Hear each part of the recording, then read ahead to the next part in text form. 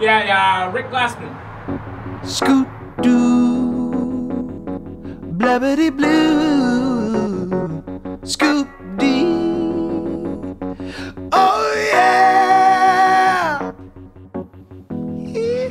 Hey, man. Hey, man. Nice to meet you. Great to see you. Yeah. It's good to be. Am I giving off a? I don't want to be giving off I don't want to take this the wrong way. I'm not giving off a weird vibe. But are you distracted? You need to do something? You need to do My something? phone is ringing, yeah. Yeah, that's fine. Go get it.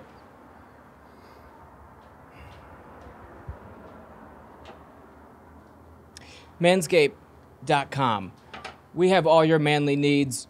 If you don't feel like grooming, it's fine, but people want you to groom. Okay, guys? I don't know what to tell you. It's on the product. If you're on the Patreon, you won't see this. All right? I think this one is going to be more due Essential Designs. Essential Designs. Yeah, they do like custom apps or software. Yeah. Like, do you have an idea for an app?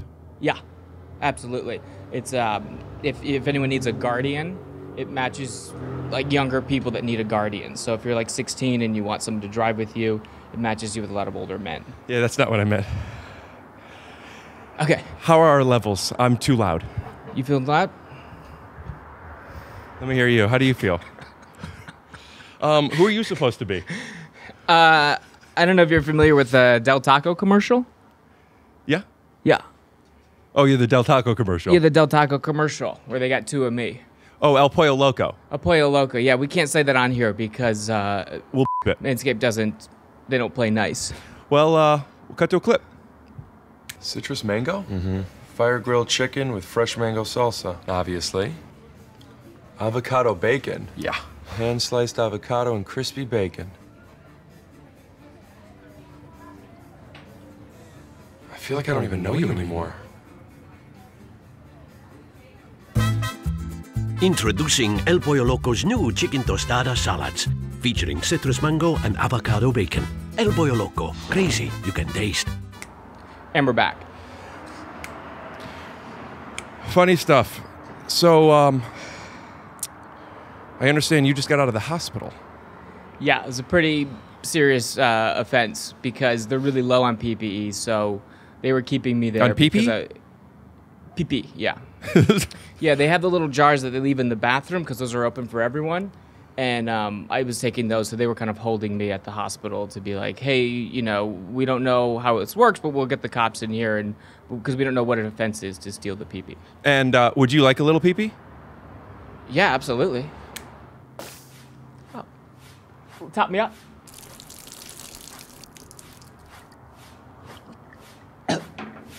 It's not my brand. What kind of PP do you like?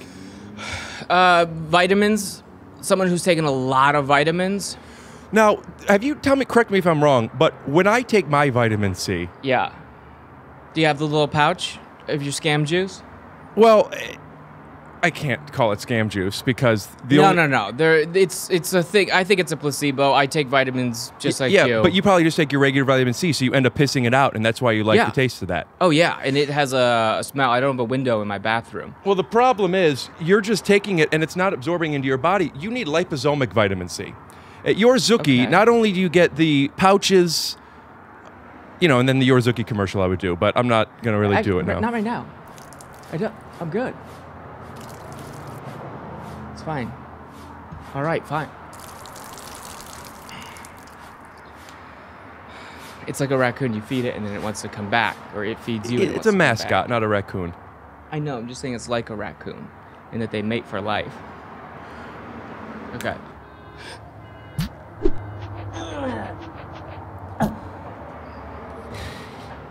I am so hot wearing this flannel to match yours. I don't know how you're doing. That fan you could turn toward you.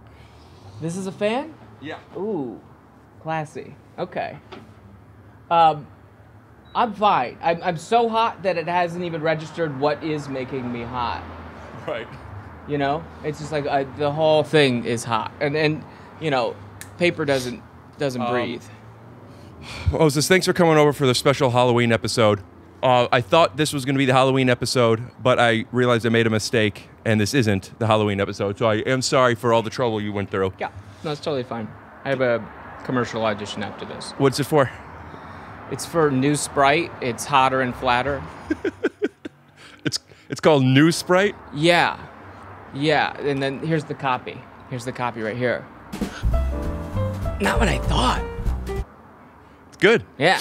I feel like that's something they don't need to bring you in for. Do you think like improv is disrespectful in a commercial audition? Like I think it's necessary. Taking away from, right, because you have to stand out because they're seeing the same thing over and over again. Do you still go out for a lot of commercial auditions? I have not. I've actively turned stuff down, but then since the lockdown, I have all this free time. Yeah. I'm like, yeah, it'd be nice to have some money, and I would fix some things right now. I wouldn't mind going into just for a little bit of what the hell of the process of commercial auditions. Yeah. Well, it's a unique hell right now because from friends that do a lot of commercial auditions, one, it's already very dehumanizing in that there's no like actor choice. You're just like a mannequin essentially. What do you mean there's no actor choice? Like if you're doing a theatrical thing, it's someone that is an auteur that maybe cares about it on the off chance that you get that. But commercial auditions, that's no one's dream job. No one that's making commercials. But how is that different in quarantine now than how it was? Oh, so now in quarantine, it was already bad enough. You'd have to drive all the way. But now in quarantine, you have to do everything yourself. And they're not only casting you, they're casting your place. Right. So they're casting your design and furniture. So you have to set everything up. You have to give them a tour of your apartment. You have to have a friend that I guess has to join SAG or be some part of this commercial. I've done 2 auditions. I'm not against them. I probably would do them again. Yeah. But after 2, I kind of stopped for a little bit.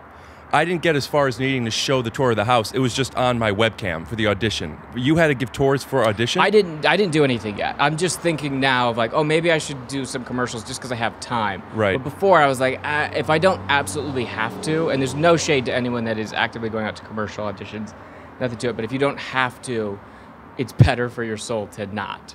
Do me a favor, bring this closer to you and then have it away from you and turning at an angle. You want a little Yeah, you could, little I'm sorry. side. Yeah, like that. No, never mind. Put it back to how it was. Okay. It was just trying to not have it facing the street as much. Yeah, well, I have a word calendar, and it's just the letter P, so I have to pop it today. Whatever, dude. You want to make this a productive day or not? Bring it to you and have it go like this, so it's up more, so it's not facing the street as much. Oh, like this. You were getting the fastest street in the valley. It's so behind us. When I started doing this balcony series, nobody was leaving the house. Yeah. So there was like no cars outside. And then I thought, solved it. And then over, a month it was just great, and then a couple of cars. And now it's gotten to a point where it is what it is, so it is what it is. But every now and then I get some comments that are like, what the fuck are you doing? Bring him in the house. Yeah. It's like, don't listen then, you. Can I say don't listen then? Yeah, we'll bleep it later. It's all right. All right, well, don't just listen mark then. it that I'm going to bleep that later. Tom? I like the sound of the outside because you are outside. It makes it feel real. It's just that when there's, every car coming by, it fucking sucks. The problem is you have high quality mics.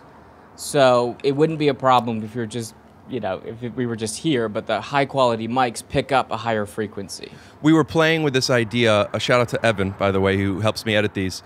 He, in mixing, he was finding a way where you could bring those noises down, but then your voice sounds all tinny and weird. No. There's 2 ways of doing it. There's changing for the frequency, and then he does it so when you're not talking, it's down. So basically, the cars are only there when you're talking, and that's I find more distracting. Like when I'm talking, there's no cars, and then when it's on you, when you're talking, we do hear it. Yeah. And it's like. Yeah, it's like when you do a friend's web series and they didn't think about the sound, and there's really harsh edits in the sound. That's so funny that you say that. Whenever were you giving an example or telling me to shut up? I have about 6 raccoons behind me, and they're telling me that I should promote the vitamin water that I have. Do it. That's your camera. We'll push in and add music. Oh, Reeby little GBs, I'm tired. I need something for my bones. But there's no medicine for bones. Well, that's why vitamin ICU, you see me, is here for you. It's mostly water, but that's what gets the vitamins into your body. Is there a promo code? That one was enough. Yeah, but I don't want to say the promo code. Why? Dude, you put in so much effort for this. For the people who listen to this for some reason instead of watching it. Who's doing that? Who's listening to podcasts? People love listening to them. Moses brought over the identical, I don't know, how big is that, around 42 square feet, New York IKEA poster that I have in the back. IKEA. I bought this from a guy on Venice Boardwalk named Philbin, and he said this. He had a really romantic story that he had taken this photo. Yeah, Philbit was the photographer of this. That's crazy that you got... But he said that this was an original. He said, I'll stretch it for you. It's insane. I almost lost my foot that day because I was climbing up there. And climbing up there? He climbed the building? Yeah. Yeah, there was a building that he climbed Godzilla style. And was he carrying another woman? Is that what Godzilla style? Because otherwise, wouldn't it just be anyone? Spider-Man. Godzilla and Spider-Man climb the same way, except for one has a woman or a man. Or man. He said he was carrying a woman, and then he said, here's my woman right here, and he calls his Sony A7S, his camera, the woman. Right. You know. So you brought and climbed the balcony with a huge poster. Huge poster, scratched up the entirety. I have a very small SUV. And it's not like a nice one. It's fine. And there's a few scratches in there to force this in there. This is what, when I was like, hey, I'm going to be like 5 minutes late, it's this. Is this something that you have that you're using and now it's been contaminated with outside? Or is it like this thing that you had that you didn't know what to do with? It was up in my place. Are you going to hang it back up? I don't know. That's commitment, man. I don't know. I think I have to. Now, is it a coincidence that you haven't shaved in a little bit? Or is that, is that because you wanted to have a beard like me? I have not shaved, and then I had needed to severely fill it in with mascara because nothing on my beard connects. Not at all. You think that this would be real? I would be ill. Ladies and gentlemen, you just were witness to a straight as fuck Glassman bop. You just got bopped, sucker. I knew it was fake. Fuck! We'll be right back with a word from Marshall Rug Gallery. So being stuck in quarantine has given a lot of us this post-apocalyptic look, and considering that I am one of the hot guys of podcasting, I wanted to show you my routine, and I don't know how to cut my own hair, but there are certain grooming tricks that we can do, and I'm just gonna walk you through what it is. So first of all, my hair is all over the place.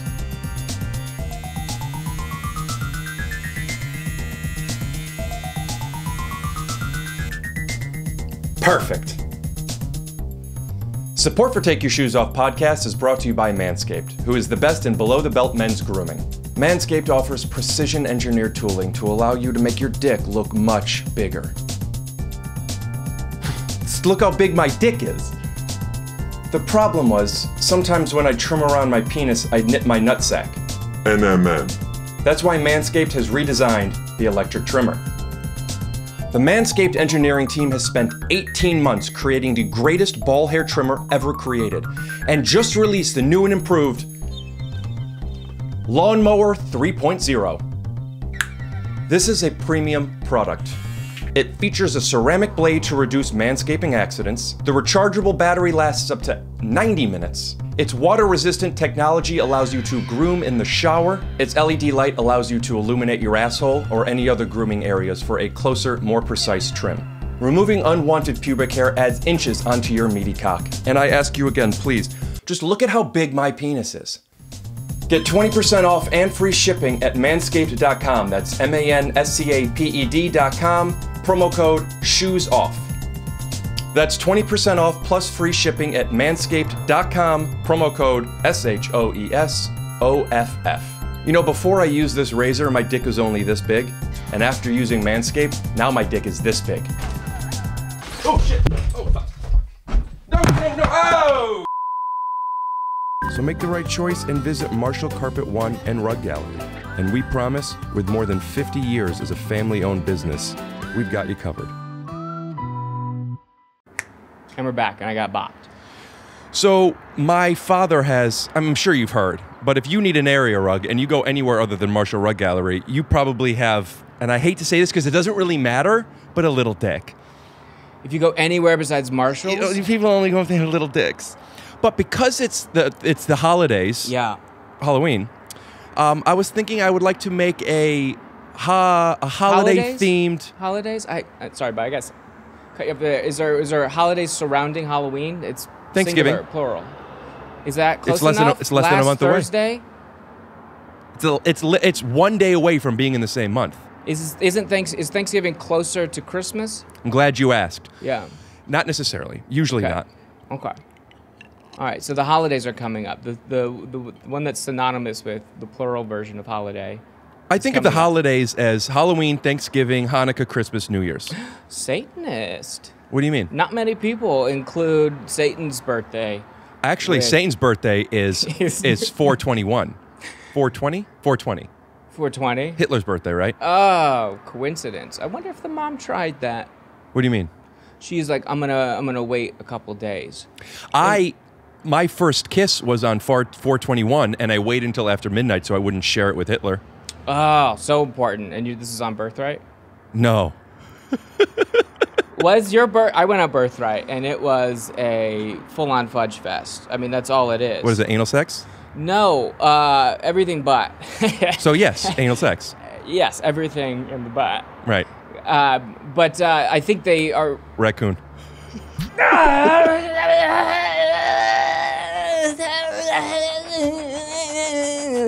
Kiss me. They purposely pair you with 40 men, 40 women. No, 40 39 people. men. Yeah. 19 men, 20 women. So they make it competitive. Oh, they even know, they're like, listen, you're not everyone's gonna get it. Well, I just meant because you plus 19. Oh yeah. Are people still listening? No, they went because on already this has been the most editing of any podcast. You got fucked by 9 different animals. I'm not here for the podcast. I'm here for the Instagram poll clips. Ah, the IPCs. Yeah, so just keep that in mind next time we have an ad. It shouldn't be like, here's this brand. The ad should be drama between you and me, maybe something that's a seed of truth. Try to take that. Yeah. Can I give you a note? More drama in the ads. You want the pull quote. By ads, you mean a teaser. Yeah. Right. No, if you're going to do an ad, to get people to sit through the ads. You're saying an actual sponsored advertisement. Yeah. Well, you bring up a great suggestion. What I'm wanting to do is I'm wanting to take my Halloween guests. Yeah. Oh no. Edit that out. Keep the burp. Edit Halloween guests out. I have a very weak stomach, and just the sound of a burp is going to... That actually made me... Ugh. We joke a lot, so I want to be able to tap in and out. I want you to know I'm being sincere right now. Yeah. No, you get it. I have nothing against scatological humor. Obviously, I'm having raccoons fuck you and piss in your mug and mouth. Uh-huh. But that feels like it feels ironic to me. Like, imagine if that was my sense of humor, and then it becomes my sense of humor. So it's okay to me. But when I burp like that, which I had to burp, and I don't know why I thought to do it right into the mic, it actually felt cheap, and I got embarrassed, and I want to acknowledge that, like, you know, if I'm going to be smart by pissing in mugs, curate it. So I'm sorry for the burp. You're comfortable, is what it is. You're very comfortable right now, and you feel free to burp. And the PB stuff works because it's the work of animation. Mm-hmm. Because not everyone can do that. Not everyone can get on a series of emails with an animator, and then you have to give notes on, like, I think the PP should splash off his shoulders, and then some should go in. So it classes it up. And shout out to Tom again. We'll put his Instagram handle up here. I've wanted to do special episodes, and I think we're going to do it at least for Patreon. The conversations that I have with him, with just it doesn't work because then we cut back and there's still the poop's gone, so we have to find a way for the poop to drop and dissolve, or you know what I mean? Yeah. And it's just so much work for the silliest, most immature shit. A show that I made was like some pitch pilot. We had to make a door that was a vagina, and then just had to go like very serious because we were like it's razor thin budget about like how many flaps there should be, what's the depth, where's the crest of the labia. Is this something that I could show a piece of? No, it's nowhere. It's nowhere online. I'll make it. All right. So if any of my lawyers are watching, that was it. That was exactly it. This is going to sound cocky, and I guess it is, but I am being serious. your lawyers are watching. You think so? I think a lot of people in the biz watch this now. Oh, biz in general, not like, hey, they're worried about... No. Because everyone knows Rick Glassman's podcast as a gotcha podcast. Everyone knows that you essentially tee people up for absolute shame. Every question, every bit, this is a takedown. This is clearly someone has a lot of animosity, got disrespected at the Laugh Factory in 2013, and now it's time to get you. Oh, good. Sorry, it was a little far away. Say, I even what were you saying? This is a gotcha podcast. What is that? What is that? Is that hair? I brought a Halloween costume for the mic because no one thinks about the mic, but we wouldn't have a show without the mic. So it's got a little. What is that? Is that a Joe Exotic braid? Okay. This is some of my pubic hair. Wait, is that real hair? No. What is that? Because I'm a little grossed out by that being on the mic stand, to be honest with you. What is that? It's like a costume rat tail. But it's fake. It's fake hair, yeah. Okay. Yeah. I mean, I bought it at a Halloween store. I don't think they're... I don't know. Yeah, that's gross. This thing That's is... fake. It's gross. Moses, let's get into it. It's you editing in real life. It's still... I don't like it. Thank you. Moses, let's get into it. Please. Shall we? Yeah. Moses? Yeah. You are a goofy bitch. Is that fair to say? Yeah, that's honestly a really good way to... Yeah. In this town, LA, of course. Yeah. You know, our biggest competition is probably the Mecca, New York City. Yeah. There's a few like categories that people who are far away would say is a fair descriptor. Add to this if you think of any. Okay. There's the club comic, there's the alt comic, there is the character comic, Guitar comic. musical. Well, let's say musical. Okay. Yeah. Right? I guess political, but that's still Political that is still maybe could be someone either. that like runs the comedy scene, like it runs the blogs, but doesn't like gets up maybe twice a month, but it's just like adjacent to the comedy community. Yeah, I'll stick with the other four. I think Okay. it's alt, club, musical, and what was the other one? Those are the main three, right? Is that fair? Yeah, and then we're not including improvisers because improvisers will say I'm a comedian. I mean for stand-up. For stand-up, yeah. And then there's hybrids along the way, but there's a few people that are goofy bitches that are also quite intellectual. I am a intellectual goofy bitch. I've never 100%. thought of this before, but I'm Yeah. going to put myself in that way. You are an intellectual goofy bitch. It is true. Every single syllable in that is true, and I've never heard it honestly described that well. Thanks. Because there's a little bit of a bitch to it too. I tried to describe all of my categories of comedians in 8 syllables. Yeah. Who else falls under that? Rory Scovel, goofy bitch. I don't know. I mean, he's goofy. I don't think he's by goofy bitch, and I want to. Because you gotta be a little sassy. There's something about a goofy bitch, and I mean, I think we're both this. So Yeah. maybe I'm just projecting or being self-deprecating, but for somebody who is just getting a small dose, and or if we're off that night or something, if we miss, I'll speak for myself. If I miss, it's not just I wasn't funny. I was also blank, annoying, offensive, aggressive. Yes. It's a bigger swing. So if we miss, it's like, it's not just it's Jesus. That's how I feel about myself. Right. Do you connect to that at all? 100%.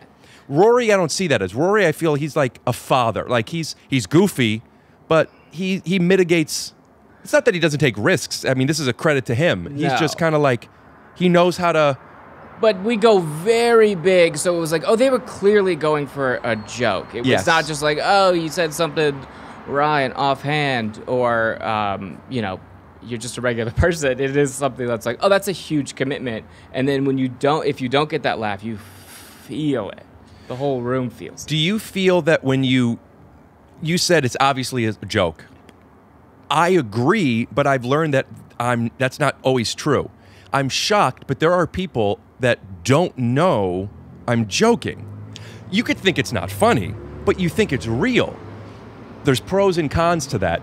But do you ever take a big swing and think, it doesn't matter, they'll know I'm joking, but then you find out they didn't know, they didn't understand your intention? Depends on the content. If it's something that's going to be racist or sexist, then no. Give me an example to camera. So I'm in the right, and then these up behind me, right? And I'm like, oh, okay, well, they recognize me, obviously. You know, I'm a The girl gets right up in my right? And then how would you describe her? She's got she's got one and then this guy who works at the grocery store, he comes up and he's got, oh yeah, he's covered in it. Couldn't tell him from a quilt. If you want to see that raw, unedited, and uncensored, head on over to patreon.com/takeyourshoesoff, and don't worry, you'll see it all. I like that. Salute to the Patreon fans? Yeah. Yeah. But go on. We were talking about being misunderstood. But if it's like a big act out, it's like, well, why not? There's no harm. It's like, yeah, the goof was trying to do goof stuff. It does hurt when you're on there. Hurt. Like every time you bomb, it hurts. And it's been exacerbated with the current state of digital comedy, where you can't do the same stand-up. You can't do. It's not favorable to act outs. I don't really know what you're doing with this Conan show. Yeah, I don't know either. Could you explain to me what it was pre-quarantine and what that is now? Because I know you're doing digital shows too. Yes, it was just a live stand-up show that we would do, and then I would bring an actor on or someone, and I would just interview them. And Conan presents, right? Coco presents. Yeah, Conan presents, and he would pop in every once in a while and do the monologue with me, which is essentially just making fun of me and saying that I don't have it. And then I would interview actor, celebrity, someone that was on the show, and then it was just stand-up. So you're into that, if I'm not mistaken, was 2017 at the Comic-Con in San Diego with you and Chris Redd, right? Yeah. And the reason I remember that is because I was going to that Comic-Con, and then doesn't matter, but I ended up not going, and I was really excited to go watch that. Is that right? Was that the first thing? Yeah. Yeah, we got hired together to host a 360 show. So there's two things. There was just a live show that we do with stand-up, and then there was all the digital stuff that Conan does. And this was a show was on the rooftop of the theater that Conan was actually in, and then Chris Redd and I were hosting the show on the roof in San Diego sun with a 360 camera that's up there that really added nothing to the experience. It's just like, look how bad this rooftop looks. And we would bring guests on. It was like, oh, it's the cast of Teen Wolf. People that were down there, and we would I figured sweat them out. That you didn't we didn't fly them out. Call in a favor. Couldn't fly out the Teen Wolf people. Was Chris on SNL at the time? No, this is before. So what does that opportunity feel like to you, and then what came from it? Does that question make sense?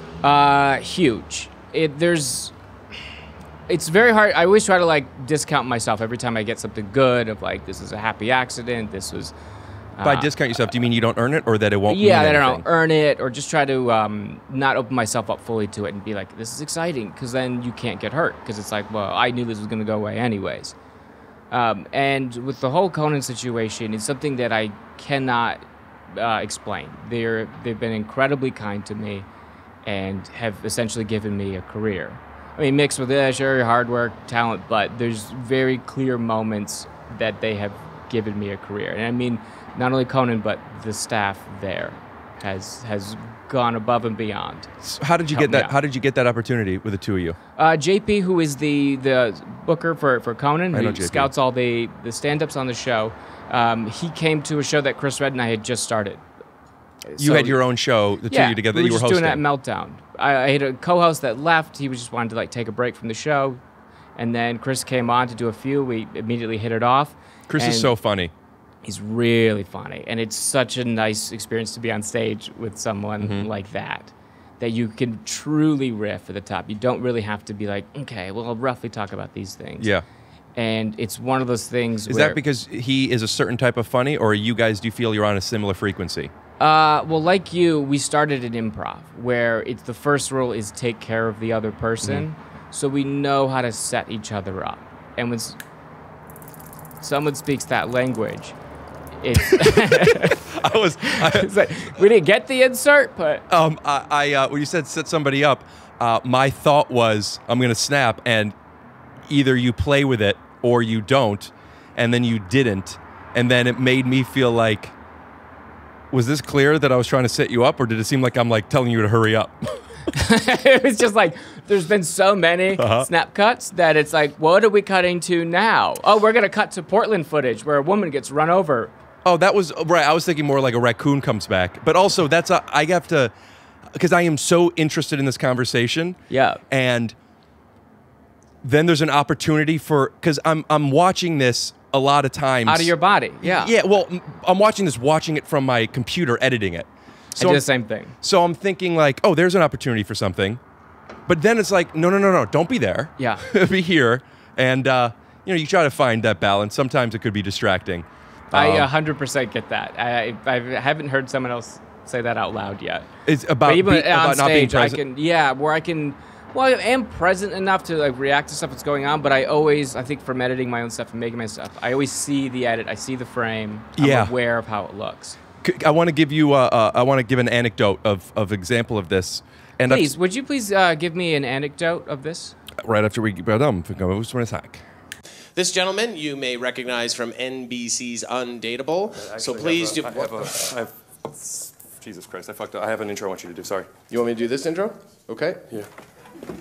This is unorthodox. It's for real? Okay. I don't know what the fuck is going on, honestly. That is going to be what's happening? My grandfather wasn't just a hotel owner. What are you fucking doing? Don't start my time yet. I gave you the wrong. I just keep them together. Okay. You keep what together? You want to read this one? Yeah. Okay. You guys are in for a real treat. Please put your hands together for Ron Gladish. All right. It's Rick Glassman. That is my mistake. There was a stand-up show I did. It was Just for Laughs, HBO taping, and I had my set, and it's fine. Everything is always fine once you have it. Once it's not fresh, it's fine at best. Yeah. So I'm like, I'm not, this isn't special. I've done it at least 4 times. Yeah. So I want to think of something. And I ended up doing something that I knew wouldn't play to the audience, but it wasn't for them. It was for the people at home. Basically, it was me giving John Doerr, who was hosting, the wrong intro, and I just had all these different. He did the first half of my set by all these intros that I gave, and the audience had no idea what was going on. But to me, when you're watching this on YouTube or wherever you can, and it says comedian gives host the wrong intro, they're in on it from the beginning. Yeah. So I'm now bombing, and if I don't bomb, I'm failing. It needs to be what's going on. And my agent at the time, right after this, I'm thinking like I couldn't have done that for what it was. I could have, I never prepped it, but for what I had, everyone believed every moment of it. Perfect. And I was shocked when my agent came up to me, and it was the only time, because they don't tell you when you don't do well. They say, No, that was fun. That's what you hear. Fun stuff. Yeah. This was, I don't know why did you? Ooh. And it wasn't like I thought, oh, she doesn't get it. It was, wait, what am I missing? Yeah, you know what I am, right? I wasn't like going off like Kramer up there. But what I've learned now is, oh, I'm watching this from a different place in the universe. Like you're saying, you're watching it from a different plane. Yeah. And you see the bigger picture. Like I'll do like man on the street stuff or stuff with real people, and I know what I need for the edit. I know, example. Right? I'm like, okay, yeah, sure, talk. I know what to say to get you there. That I always see the edit. Have you found a way as a stand-up comedian to let the audience in on it enough to where you don't break the fourth wall, but they could be on board with you instead of you fucking with them? Yeah, I did that with the last Comedy Central set I did. Where I talk about what the state of comedy was before everything shut down, when everyone was just putting up Instagram clips that was just really bastardizing what stand-up is, because it was just making it essentially Vine. Are you saying after quarantine? But this was before quarantine. It was like the end of last year. So I don't know what you're talking about. It was as far as like letting the audience in. As far as not like fucking with them and be like, you guys are weird. It's like, listen, this is embarrassing. This is something, and I'm on your guys' side. What did you do? What's the technique? What did I do? I was just 100% honest, and I was angry that night. It was a very badly run show. I was working full-time on the sitcom, so I left that. went to this taping that was late, and then they didn't have the next audience for the next one because it ran so late. But this is a taping? This is a taping. And this is on... They didn't have an the next audience? The next audience, a lot of the next audience didn't show up. So then they came on the loudspeaker and they're like, do you guys, if you're here... And they've already sat through a 3-hour late show. No. And they brought them back and then got them boozed up. And then that sucks. I was like, okay, well, just don't put me first. And they put me very first. Where can people see this? It's on Comedy Central's YouTube. Yeah. Were you happy with the results? I was happy with it. I don't remember a good portion of it. In a non-lie of like, I was just in the zone, man. I don't remember a lot of it, but it was the most fun I've had probably doing a taping. I've seen you live a couple of times. I've seen clips. I may have seen this, but I've definitely on your Instagram seen some clips of yours. It's so funny. Your shit's so funny. But back to the... Thank you, because the first time that you and I performed together, I thought you hated me. Was that when we went to Greenblatt's after? No. The first time that we performed together was in a typhoon in Arizona. It was... No. Yeah, it was. I've never done a show in Arizona. You 100%... Okay, so Ron Funches was our headliner. It was me, you, Brandon Wardell, and your puppet. I was the host. Wait. It was a corporate job, so I had to play nice, and I was like, I was going on some riff about like the hackiest, like easiest joke of like, this guy likes porn, right? Where you're just like getting through for the corporate thing, and then you go up there with the puppet and you start saying the hackiest lines from my set, and I'm just in the back, just like, oh, because I'm already so intimidated by you guys. This was like maybe right after Undateable. And I was so lucky to have this job. I felt like the biggest fraud. And it was just like riffing and just like, oh, if I ever saw a tape of myself talking about porn on stage, I would die. So I was, from your perspective, and I remember the set now, but I don't remember what you're talking about. Yeah. But I was making fun of you, or I was using what you were doing? In retrospect, having more experience in comedy, you were using what I was doing. In my head, I was like, oh, I just got called out for being the biggest hack. I don't remember what our first thing was or whatever. I remember it so clear. Shame. I remember every time I was in deep shame because a typhoon was over Arizona, so they rushed the whole audience in, and they're like, let's just start it now. And it was run by this big place. Yeah, it was essentially like where you would go in a storm. It was like concrete floors, evacuation place, and then they rushed the crowd in, and then they were just like, just go up now, and they had no idea how stand-up works. So even while people were getting seated, they're like, as the host, go up there every 5 minutes and tell people the show's about to start. So people were just angry every time they saw me because I was like, well, this tease. And, had maybe 10 minutes of material, tops, did 40. And when then, was that? That was 2016. Yeah. It was only 4 years ago. Yeah. How long have you been doing it? 2011. Oh. I'm saying like 10 minutes that I'm still proud of today. Yeah. Everything else in 2016 is like, yikes. But that was like a turning point. Well, the point I was making is, back to the silly intellectual bitch, you post a clip, I'm going to watch it. It's like there's something special about your stuff because, and correct me if I'm wrong, you're finding something. It seems like you're always finding something, whether it's improv or physical space, climbing something, yelling at something, and it's not just doing it to do it. There's just like, look at you brought the fucking poster. Like, you love the bit. Like, you'll marry a bit. I love it. Yeah. I love it, and I always feel like a part of it is like inadequacy of like, you should do more. But the part of me just feels so lucky to do this job that it's like, well, why not give it everything you have? Why not give people a story? I just think it's so much to ask in 2020 for people to watch just a guy on stage talk. It made 100% sense in the 40s when that was a form of entertainment, and it was like you could watch that or a train go by. But now there's just so many opportunities. So that's what I like about your podcast. It's like, yeah, mix it up, have some fun, make it a video.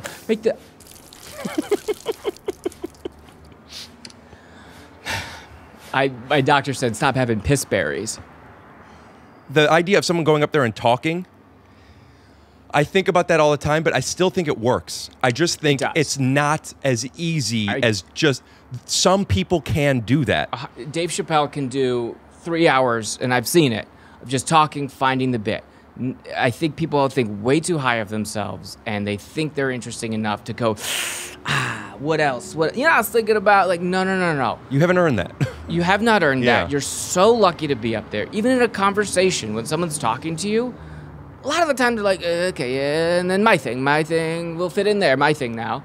So just, like, make the most of it. You're asking a lot out of people. To be silent, don't be on your phone, look at me, sit here. And do it for an hour or 45 minutes Yes. even. That's how I feel about podcasts, and I don't want to talk too much into it because who cares, and I have done it, but... You've done a podcast before? I've done a... Yes.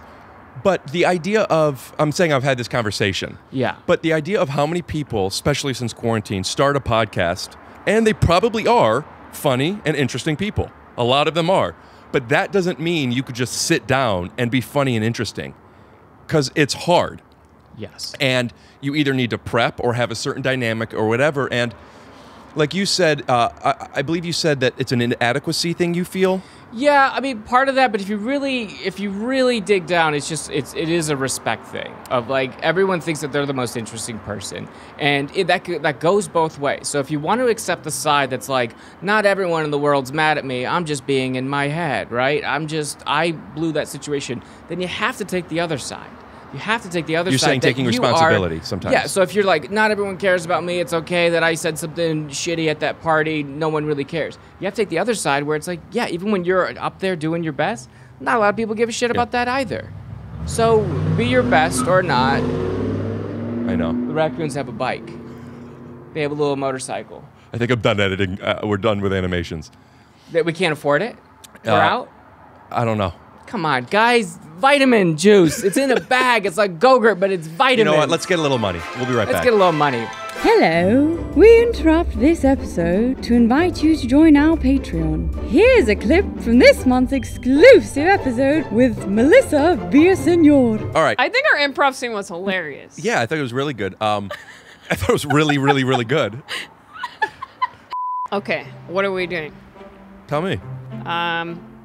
You have a local ice cream shop, and I'm the who's the person that makes the A's and B's, rates the restaurants. The food health Inspectors. grade inspector. So Yeah. I'm coming by to tell you I'm giving you the boot. Give me the boot or giving me a bad grade? Oh, giving you a bad grade. Okay. All right. There you go.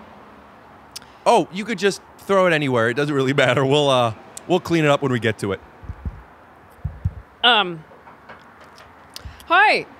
Hey. Hey, Teresa, are you the owner, Mr.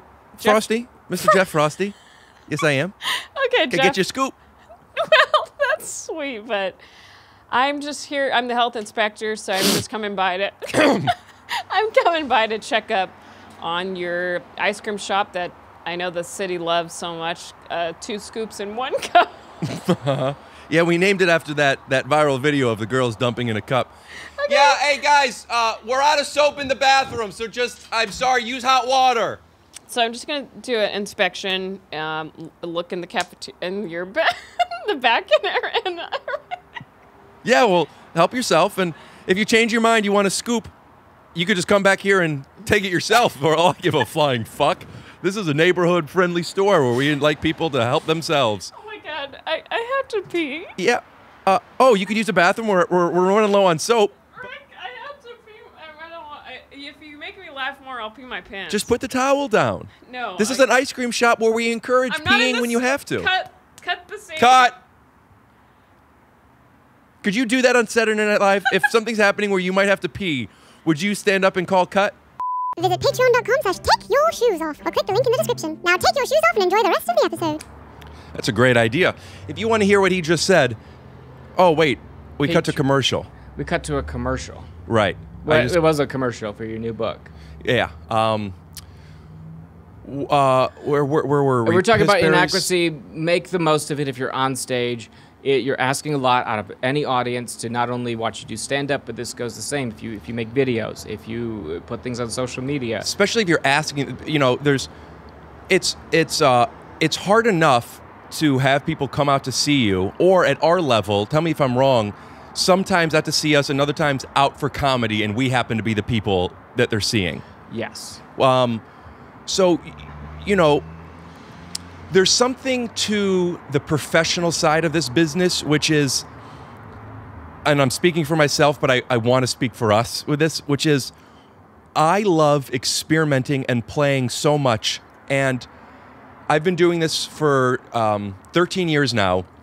And I could say for the past 3 years, I'm a funny stand-up comedian. But for the first 9 at least, I didn't think I was, but I knew I would be. And my only responsibility to myself was keep playing, figure it out, you'll get there. And there's that balance of still, I think we'll always be trying to figure it out, right? Yeah. But at a certain point when people are paying to see you, it's not just about me figuring it out. And who gives a fuck if I buy, like, you have to give to them. That's my least favorite person. But I don't give a fuck if I bomb out there. It's like, whatever the show is, give it your all and make something happen for them. It's something I learned very young watching Conan, and then he later told me and confirmed, is that people are going to laugh You're at away the from thing. the mic. I'm sorry. Keep going. People are always going to laugh at the thing that happens in the moment more than the most well-crafted, well-written callback to a joke. You could spend hours on that, but if something happens in the crowd, like, hey, this guy likes porn, that's going to get a way bigger laugh. But this guy likes porn isn't the art. No, it's not the art, but making something happen live, if you are doing the medium of live comedy, everyone's secretly going, I believe, to be like, ooh, what if they talk to us? What if something happens in the crowd? But what about, so do you rely on, if you know that you have to do an hour, is there a section that is set for crowd work for that reason? The whole thing should be, because then it feels really forced. People, I don't know why any stand-up does this. Okay, I'm going to do a little crowd work. Well, right. What are you doing? It hasn't been like that for the past year because I've been working on my special, which was supposed to tape in May. But oh, you had a date already for it. Yeah, it was a HBO special. HBO Max? HBO Max, yeah. So not as good. And it is... HBO Max is awesome, by the way. Maybe you were being self-deprecating. No, it is. It's I amazing. think they're having a little trouble in the upstart because they're not clear on what the 5-year plan is, that all of HBO is going to go away and everything's going to become HBO I didn't know Max. what HBO Max was until I got it. But Yeah, it it's has everything Warner Brothers, all the backdated shows, new stuff, all the HBO stuff. Yeah. Yeah, I think people need to better understand what it is. They're roping it in with like a Quibi or an Apple thing, and it's like, well, no, it's eventually it's all going to be HBO. Yeah, it's HBO plus so many things. It's not just TV. It's not just TV. It's HBO Max. It's HBO. So you had an hour that you're ready for, but you can't make it. Yeah, really ready. Had a director locked in. I built a set that's just like pile of all white trash, and yeah, it was great. But I can't wait to shoot it. I think a lot of it holds up. I don't know about you, if you feel like anything. I mean, you don't really talk about like dating in an Uber is weird, but material's going to have to change after this. As I was starting to do longer sets, I realized not only will it be very hard to come up with an hour of special stuff. Yeah, it's hard enough to do two shows on a Friday. I just think congrats to everyone, and that's what you have to do. But if I am running a marathon, which is what that shit is, I can't give it another go. So I feel it's more sustainable and also better to let the audience breathe. So for the past couple of years, and this is why I think I've become better, I have those big moments, but I need to be able to just fucking chill. Yes. But none of that stuff was very relevant. Like, it's not like it would suck if your material was nothing bad and nothing bad's gonna happen. Yeah, things are going too well, or like talking about Trump's impeachment. You have an impeachment chuck, like no one gives a shit about that. Yeah, it is weird. I think a lot of it holds up. It's still relevant. Still talking about poverty in America. It seems like more people are in the loop on that. But it is this thing of like, fuck. I mean, everyone's gonna have a COVID chunk after this. Do you? I want to finish up that Conan thing, that origin stories, but I don't know much of, but I do know a little bit of your past, your childhood, and I think it's very interesting. And you comfortable getting into it a little bit? Absolutely. But first, I wanna go back to, you got this opportunity. You and Chris are doing a show. I want to know that feeling of like, oh, here it is for Conan, and how important that feels to you, and then when you realized, oh, I did a good job to continue this relationship.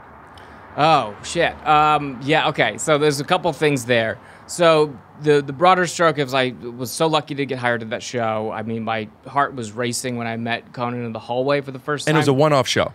Yeah, at first. it was like a Comic-Con, I mean. It was a Comic-Con thing they were trying. They were like partnering with something. Yeah, and then he was going to come up there once on the first episode, say like, hey, I approve this, and I'm out.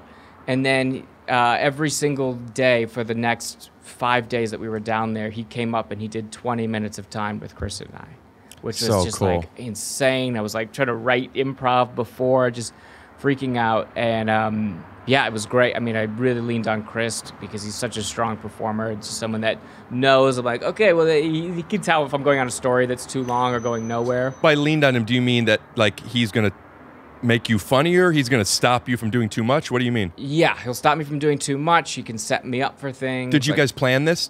Or do you just, is that no, the it's just a relationship? thing that we have that is very unique to find, because I think we've all seen shows where like two stand-ups are hosting and they're usually competing for the limelight or the laugh, and it's very rare you get someone that you can truly riff with because you're both trying to make the other person look good.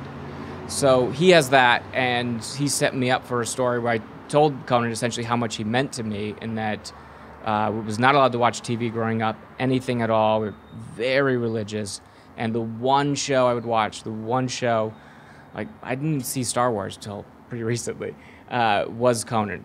I would secretly record that at night, and I was able to like tell him that.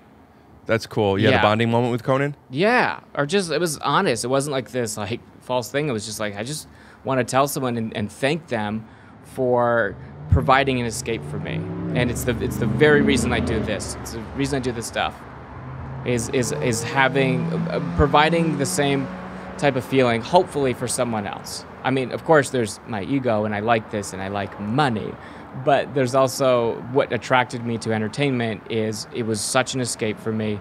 It helped so much, leveled me out, that there was a world outside of the hell I was in. And yeah, if I could give back or be a part of that machine, I would love to. But the far as like, I got it, I'm in, is after I did my first set on the show, which is shortly after that show, Conan said the meanest thing to me. And I knew I was in. I was like, that means it went well. What do you say? So I did the set. I go over to the couch, and he goes, "It was pretty funny. It's a shame that none of that's going to air."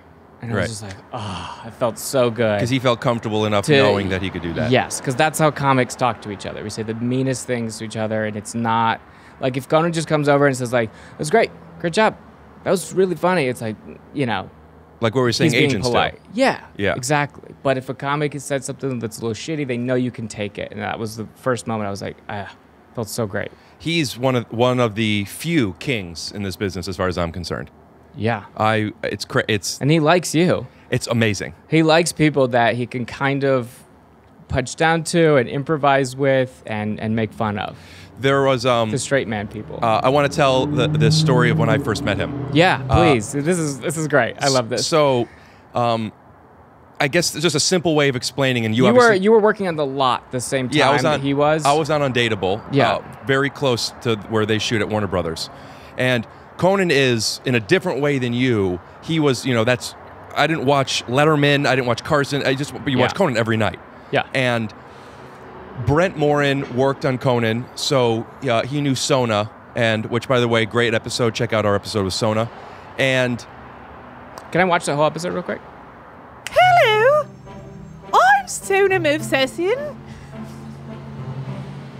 and I'm so proud and happy to be on the Take Your Shoes Off podcast. Please subscribe. Please subscribe and like the videos and the podcasts on all the formats that they're available. Thank you very much. Do you want me to do Prince Philip too? And we're back. I can't believe her husband's name's Tack. So I go over there and we're talking to Sona, and then Conan happens to walk by, and for whatever reason, Conan likes comedians or likes people. You know, he's just he wants likes the to play. type of comedian you are. I've seen him interact with other people. He likes to be the straight man, and he likes improv if he initiates it. If he initiates it, Yes. because I didn't know him yet. But when he walked by, he initiated it. He was in a play mood, and that would already have been something I'll remember for the rest of my life. But he likes playing alpha. Yes. He is an alpha that likes to pretend he's beta playing an alpha. No, but if you've taken make improv sense? before, you know those people that will steamroll, that are just alphas in the scene. They'll continue any bit as long as they started it. And it's why he is who he is. He is in control, whether he takes it or he allows someone to give it to him. So he has this dynamic with Sona where she's the assistant. They obviously love each other, but he likes to, do this and like shit on her a little bit. So he invited Brent and I into his office just so he could shit on Sona by not including her in something. So this wasn't a bit to play with us. This was a bit to shut her down. But now we're in the office. Yeah. And we're talking, and then he gets into serious mode for a second. He's like, "So tell me about that's interesting. Yeah, tell me about your parents." And I talk about my dad at his area rug store. I mentioned the rug. I say, I can get him a pad. I explain what the rug is, and I was on with everything. Which I really like this rug. I'm in the market for a rug. Are you? Yeah. Hello! This is Prince Philip. I just want to tell you you should go to Marshall Rug Gallery. That was great. Hold on. Every time after I hunt pheasants, I go there and buy a rug. I love it so much. Family owned since a few years. You forgot how long it's been family owned. With more than 50 years as a family-owned business, we've got you covered. And there was a bit that I've done. I do Boy Are My Arms Tired punchlines. I've been doing them my entire career. 100%. And they never work because they don't work. Well, surely they have to work. Now they do. I figured it out. Surely. But the first laugh that I got from somebody was with Conan, and he said, "So what do your parents do?" And I said, "My dad has a rug store." And he said, "What does your mom do?" I don't even remember what it was, but it was a quick thing. And I said, "And boy, are my arms tired." He laughed. All right, I'm gonna, you get out on the laugh, but it was playing to the idea of like we all know you get out on a laugh. So like, am I doing this right, Conan? Yeah. All right, I'm gonna get out. And then something happened. I saw a smile on his face.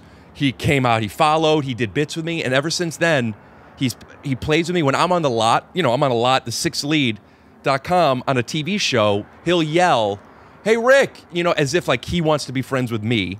Yeah. Anyway, that story was too long. I'm sorry. Crazy. No. I know exactly what you're talking about. It feels great to get in. You made a huge ballsy move. One laugh. There was one particular laugh. I remember the laugh, and then there's the dynamic and how he remembers my face, let alone my name.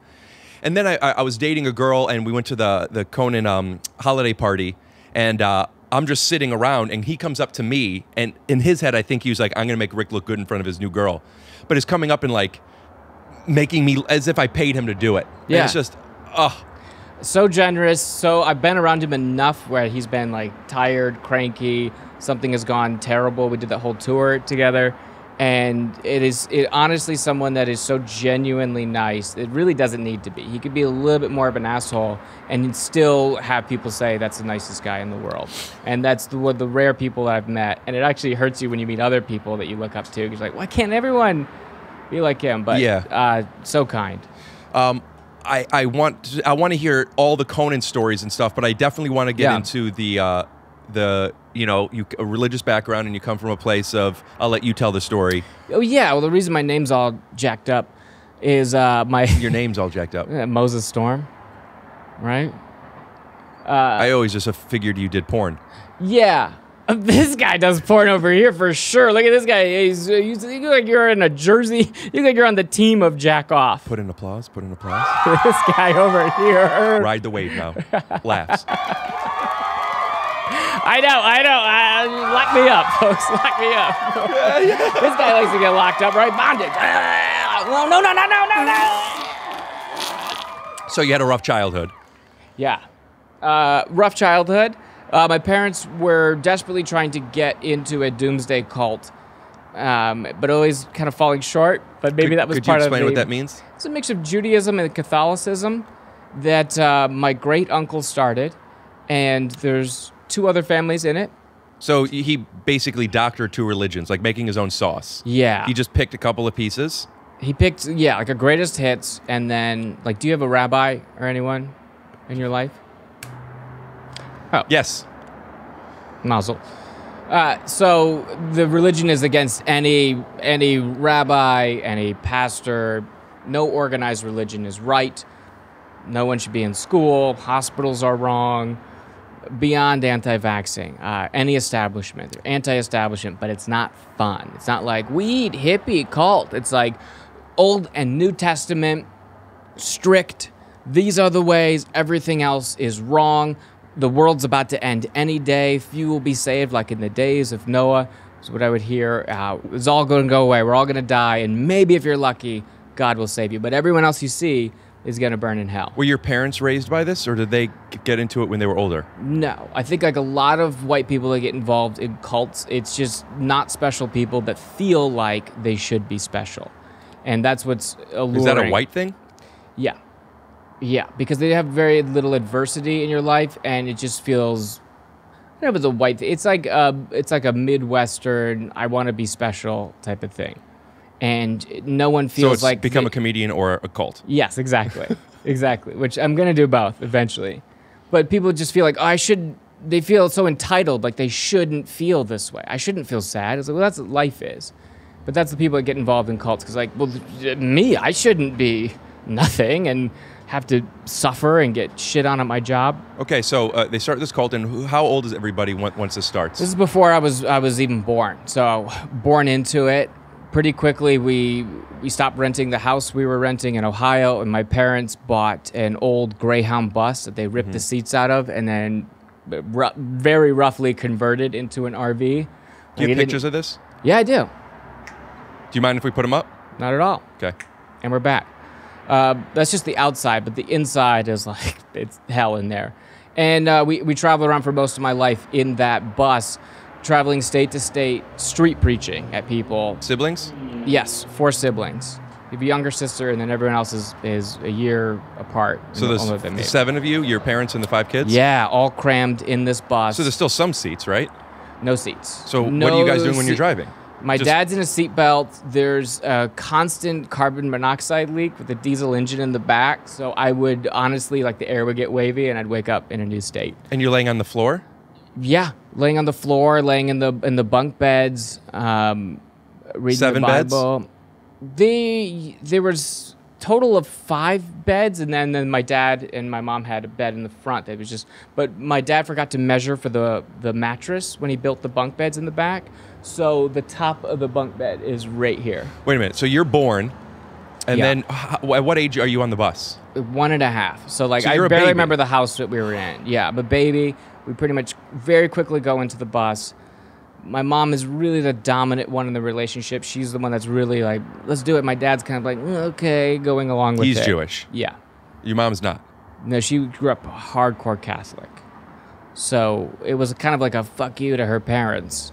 But I'm sorry, was your grandfather who created this, or you say great my uncle? great uncle. So grandfather's generation. Yeah. So then my grandpa and my great uncle, they did not get along. So by her joining that cult, it was like, well, fuck you. Okay, so I'm sorry, you're 1.5. You're in a crib. I'm walking. You know, it was pretty advanced. You know, I was learning how to kickflip. And you have some older siblings. What are the age differences? How old are the older ones? I have an older brother that's a year older than me. He's 31, and then I have another older brother, and then my oldest sister, and then I have a younger sister. So everyone's like a year. there's babies. It's 3 babies. Yeah. And 2 children. 2 children. And what are they doing? They're going and they're doing like snake oil stuff? Not snake oil, yelling at people. And so we'd go to, let's say, a concert's going to let out. I remember we went to a Rolling Stones concert, just like people are filtering out the parking lot. Big music festival, maybe a street fair, and we have large neon signs that say you're headed for hell, you're all going to burn. And as soon as we were able to talk, we would have to cold open strangers, go up to them and be like, you're headed for hell. Which... What are their accents? That's my accent as a baby. So how old are you when you have to say that to strangers? I think I started saying it at 2. Wait, you're waddling up to strangers? Waddling up to strangers, and people are like, "Hey!" Because kids don't come up to you; they hide behind their parents' legs. So people they're so open, their guards are down. Hey, look at you! And I'm like, yeah, you're gonna burn in hell. Did you understand what that meant? Not at all. What's your earliest memory of that? I knew that they were very mad. I knew they got very upset. How the fuck did you tell your kids that? What's your earliest memory of you remembering that you're doing this stuff? We were, well, I guess because there's photos of it that memory stays fresh. We were in Columbus, Ohio at a marathon or a 5K. And this woman with like teased up bangs, I went up to her and told her that she was going to hell. And she goes, "What did you just say to me?" And I completely froze because I'm 2. And then she started yelling at my mom for saying that. What happens once you did you guys convert anybody? And then we would give them like a track, a pamphlet, a little like, propaganda thing, and tell them some Bible verses and then essentially yell at them. But no one ever followed the cult. This is what I mean of like it's an unsuccessful cult. Like that first act of every Netflix documentary of the cult, they always have like, and everyone was doing yoga and more people were joining and we opened multiple centers in Phoenix, in Portland. And this was like, no one was interested. They're failing. And the cult leader, my great uncle, was kind of keeping him on the rope of like, you're still going to hell. Thank you for sending me money. And so like you keep investing because you keep trying to seek his approval. How old does this stop? And are you close with your parents? I think I was 10. It stopped at the same time like my parents' relationship fell apart is when that fell apart. And then there was a trial with the other family that was in it, Andrea Yates, who had, she killed her kids because God told her to, which is something I heard growing up. And this is, you get, the you older these you people? get, yeah. Well, there's I barely remember them, but there's photos of us together. Of her kids and us and playing. She's in prison. Yeah, she's in like a mental hospital for life. And Rusty is remarried.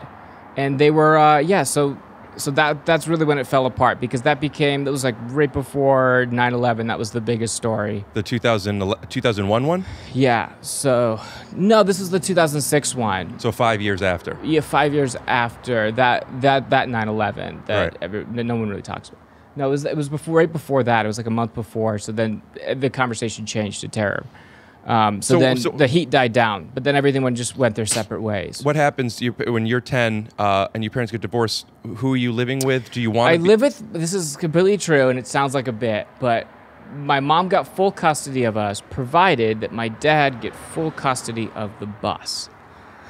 This is not a good bus, by the way, too. Is this custody or just ownership? Like custody. He gets the deed to the bus or whatever. Because my mom technically bought it. Does that make you feel like your dad doesn't want you, or is that your mom doesn't want your dad to have you?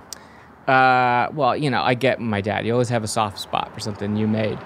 So I think it's just like my mom wanted us essentially, or wanted to take care of it. My dad was just kind of apathetic at the time. He's come around now where he's like, oh, I wish I would have been there. But is there any conversation with courts of these babies not being handled in a way that is safe?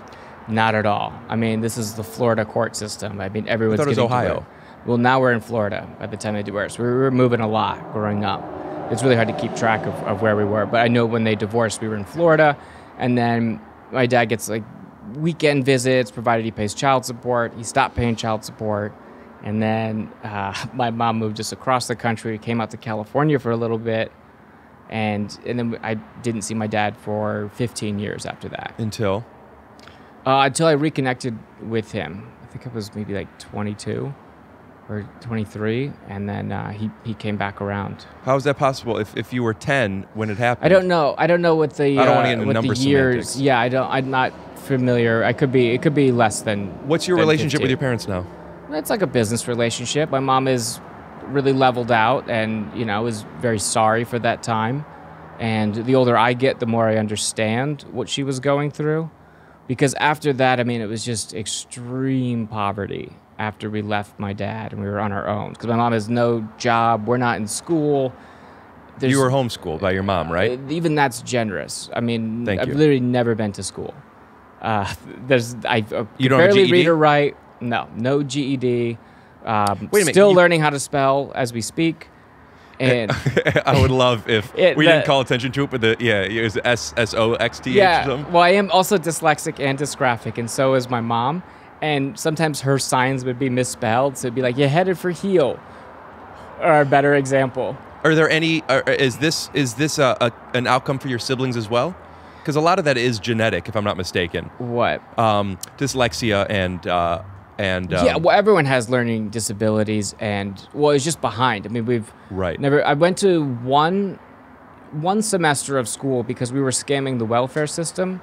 In order to continue to receive welfare in Florida, you have to prove that your kids are in school. So these checks and balances. So what my mom did is she enrolled myself and my younger sister into middle school, and just enough time to get the paperwork so that she could forge the names and the grades for the rest of the kids. But what I didn't know is when I did the administrative test to get in, I had tested so low that I was placed in special ed.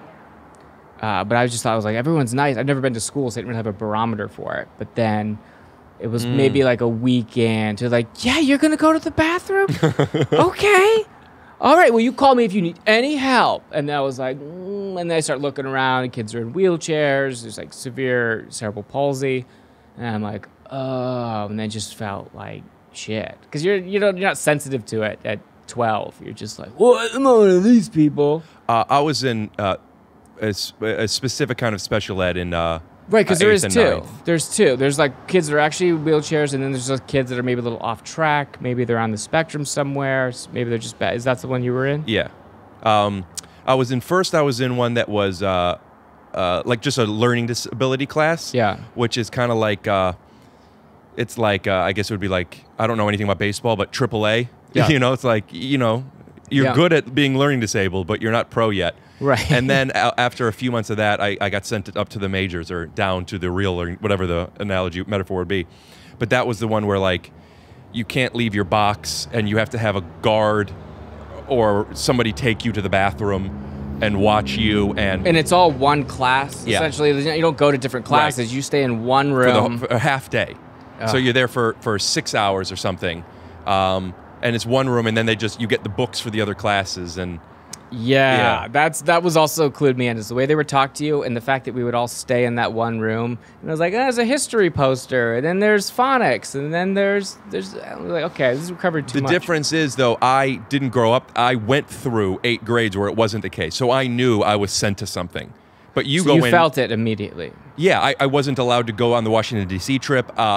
Kids would say like, "Where are you?" And I still don't know how to explain what it was. But I do remember I was a little embarrassed. What do I say? Was there an outbreak that you had? Was there some sort of tantrum you had, or it was just like the grades kept going down? It wasn't even the grades. It was, and I'm remembering my perspective, so I still don't know. Mm-hmm. But I do know I went to the learning disabled class, and I was testing things.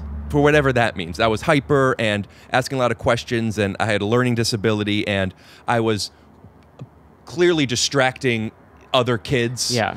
So we need to find a way of getting him out of here into something we could put him in a Because you were hole. asking questions, or you were being like a class clown, you were talking. How were you distracting There was kids? I was being distracting. Yeah. I don't remember if I talked about this on the podcast, but I remember in 3rd grade, there was a, shout out to Mrs. Pate, by the way. You have some teachers that you remember, they really tried. She was one of them. Yeah, she was my same teacher. Oh, you had Pate? Yeah. And I remember she had me take a test under her desk, like under, sitting Indian style, it's dark. Could you say Indian style, or do you have to say Indian form? No, you can just say cross-legged. Cross-legged. Native American style? Crisscross applesauce. Crisscross applesauce style. And she said to me, I want to see what you're able to do when you're not so distracted, which was true, and that made sense to me then. It wasn't until within the past few years, because I always remembered that, there was like, oh, she was also seeing she was also trying to have me not distract other people. We have this narrow-sided, like you were almost saying, when you were saying, like, people, they're so mad at me, but they're not thinking about you. Yeah, like, you don't matter enough to be that person in their head being like, oh, I'm so mad at Rick. But as a kid, you don't have that perspective. Right. So when I got older, it was like, oh, even though I don't love the way that my school system handled me, I was clear they didn't know what to do with me. In the public school system, the net for what special ed is so wide. There's just no money, no resources for individual learning. There's things like the Sylvan Learning Center, and some kids go homeschool, like real homeschool, and that helps. But no, the net is you're in it with everyone. But I want to hear more about that because you don't have a GED. No. You also went to what then? You went to half a semester of middle school once? Half a semester of middle school. Just enough time. I begged my mom to get out of that class, like please. Once I found out what it was, but then why? Because you're teased relentlessly. Did you have friends? In special ed? No. You don't have any friends, but you come out of the class and people are doing limp arms and they're drooling. It's middle school and it's brutal. This one I remember people used to do. Yeah, exactly. So it was just like I hated it. I already was so insecure. Didn't know how to talk to anyone. My backpack was full of garbage food because food stamps are never enough, so we ate from the garbage. We'd go to behind the grocery store, take whatever they had that thrown out. So I remember one time I had this giant thing of yogurt that they had slashed because they don't want people picking the trash, just leaking in my backpack. And, it just plays in people's head of like, oh, of course, the special ed kid has got yogurt leaking out of his backpack. Did you know, a hamster knows its cage and its wheel? Yeah. And then you're introduced to did you know that, because you don't watch much television, do you know what this world is, how non-typical your lifestyle is? Yes, because we're also being told in the cult that you're special, you're different, you're not like anyone else. We're going to get saved. Everyone else is doomed to hell. So you have that. And then you're just a person in the world. And you see, other kids are playing together. They have friends. You never see kids in school. You never see kids out at 10 a.m. because they're in school. And we're always hiding from child services, the government. Anytime anyone knocks on the door, a bus, we're always hiding from people. So yeah, it felt, because there's a lot of illegal stuff that's happening. Where does that trauma affect you still today that you're aware of? The most detrimental is in a romantic relationship with someone. You are in a serious relationship. Yeah. I've been with my girlfriend for 5 years now. Today? And today's the anniversary, so she's very mad that I'm here. She goes, go to Santa Monica, nothing but the Valley. Just don't go to the Valley. So she's pissed. She's very one of those LA territorial people. LATP. LATP. You know it, you love it. So no, that's probably that's what got me out of the cult in the first place, was back at 16 falling in love with a girl, hearing the ideas of what I had about the world, bounced off of a sweet 16-year-old girl, open-minded, like, well, what? No. Do you have to disassociate from your mom, or is she already away from that? I think from a very young age, disassociated. There's no real, from a very young age, when you realize your parents don't have it, you get disillusioned that they're in charge, they make the best decision. Happened very young for me. I'm like, other people aren't eating from the trash. Other people don't talk like this. I'm earning the same amount of money you are, and that's no money. It's always been this essentially business relationship. I mean, we're good now. We're like peers now. Where do they live? She lives up in the desert. In California? Yeah, and she's remarried. Are they proud of you? Oh, yeah. Yeah. I mean, the fact that I'm not throwing my own shit and just right, I know. eating shit.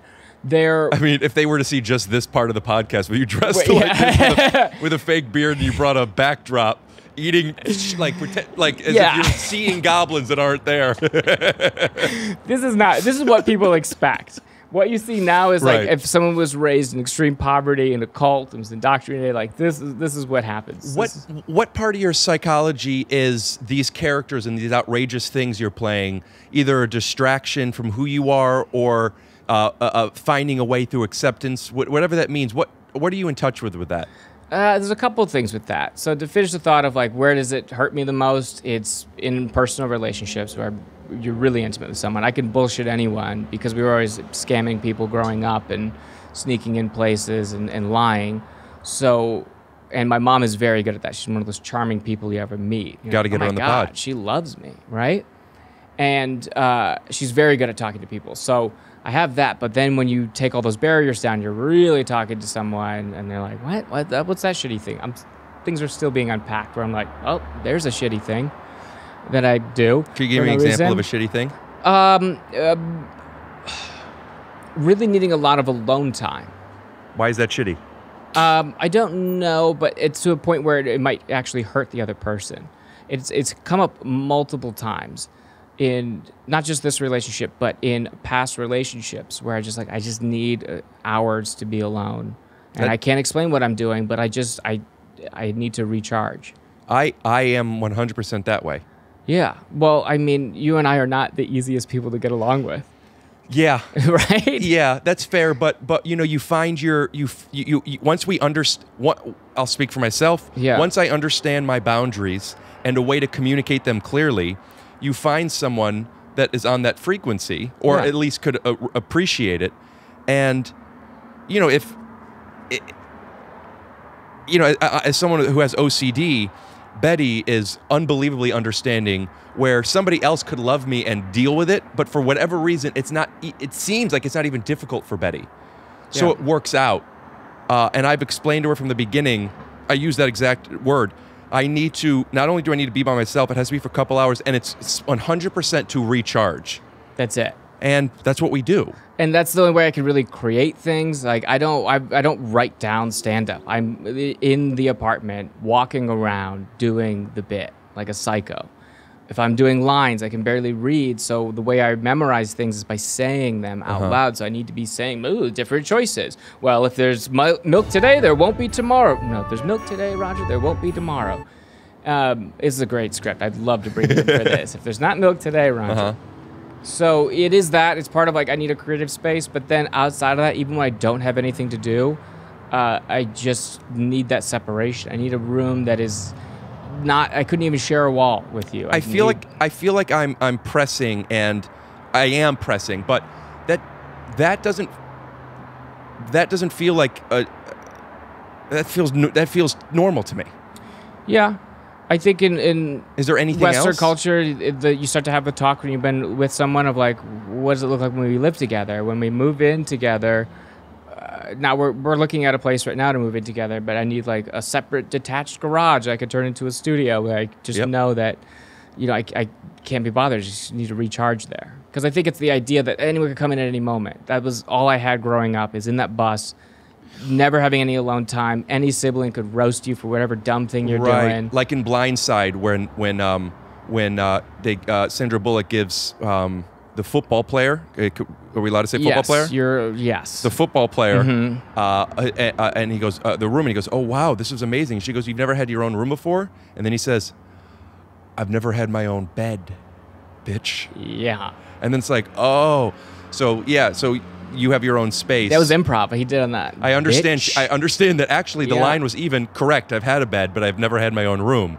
But he, in the moment, said, not only have I not had my own room, not only have I not had my own bed, you're a bitch. You're a bitch. Yeah. For taking you in. That's a ballsy move, and that's how he booked it. He went right up to Sandy B. I don't know how toxic that is, but it is. It has started fights where she's like, "Well, I need to see you. I need to be around. I can't feel like I just need to leave the apartment right now." It's exacerbated right now because we're in lockdown. Yes. It wouldn't be when I was on the road, and but we have a complicated situation where her mom is out here, so her mom is in her apartment. So then we need. How many bedrooms do you have? It's like half of one bedroom. It's a studio that has shutters. So you can't be alone. There's no door to slam. There's no. I can freely be me in here, because it's just the way I create things and the way I do things is very weird. It needs to be out loud and planned. I'm not these people that could just sit. Like if you've done shows with Ron Funches before, the guy is laying down before the show. The thing on tour, I was like, I don't know how he does this. Then he goes up there and he crushes, but he's zen. He's in the moment. I'm jumping around talking things out like a psycho. I found that that nervous, frantic energy I want for the opening, but I want it to be controlled and harnessed. Mm-hmm. And if I I either usually play with a Rubik's Cube and or music that I could like bob my head to. It's almost like I'm pressing freeze on that energy and then leaving and then bringing it back on stage. Yeah. But I understand like having that need. Yeah, I need to like warm up in my body. I'm not just up there talking. I'm like performing. So it's embarrassing. I stretch before stand-up. Do you tire yourself out? What? You're big like, energy. Yeah. Yeah, like in the quarantine, because I can't do stand-up and have that, I started surfing because it's a huge time commitment and it's very hard. Or at least I'm not a natural at it, and it's exhausting. Cut to a clip. It's my commercial agent. Take it. Hi, what did we find out? Okay, you booked it. Oh, that's great. Yeah, and it's going to be about... Great. So Leslie and I are working on the details. Maybe we cut the number. I'll buzz everything. We're setting it up in a way, so it most likely will be the guarantee is plus 2 shoot days. Great. Okay, and then that's the first and the second? Yeah, first and the second. Oh, that's great. Good to meet Chris. What's his name? Chris Harrison? Chris Harrison. Yeah, Chris Harrison, and then that director is like a big comedy director that I sent you. I don't know if you looked at him. Woody Allen? I need your ring size also. 7. I think I'm a 7. All right. Okay. All right. Congratulations, man. It's an everyday for me. Every day for what? Then you cut out. It's an everyday for me. So we were going to do book, you don't have to finish your sentences. each other's sentences. You beat me to it. We were going to do a surfing animation, but instead we're going to I thought we're out of animation budget. Yeah, well, not anymore. We're bleeped how over much budget. you made, but I'll give people a hint. This one episode cost more than the entirety of the 6 lead series. That was expensive. Very expensive. Yeah, we had extras. Brent Morin's fee is incredible. Congratulations, man. What's the commercial? It's for some internet startup company that they have rings for men because, you know, I'm a man, I'm not going to wear some girly silver. Not that there's anything wrong with girly silver. No, I think it's like, I think it's called manly bands, and they have manly bands. They have rings with dinosaurs, flames, leather. Now rings aren't just for Johnny Depp. Now they can be for the everyday man. And with prices starting at $2.99, these rings are affordable. So is the reason your set is on a pile of trash because of you eating from the trash? Yeah, so I come from the trash and I talk about how, I mean, who gives a shit about giving away the theme, but... Do you not want to talk about it yet?